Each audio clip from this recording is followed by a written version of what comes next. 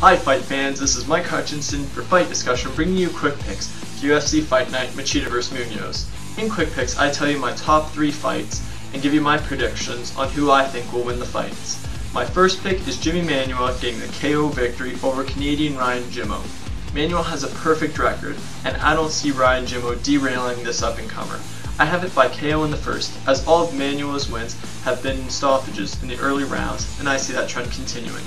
My next pick is Ross Pearson getting the decision win over Melvin Guillard in the co-main event. I see Pearson surviving the early onslaught from the now older assassin, keeping calm and composed while outstriking Guillard.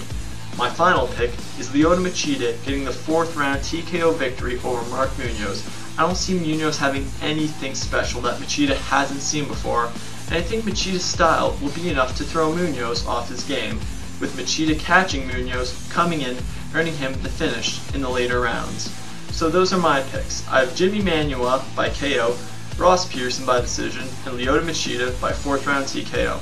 Tell us your picks in the comments section below. Remember to subscribe, like our Facebook page, and follow me on Twitter, links in the description.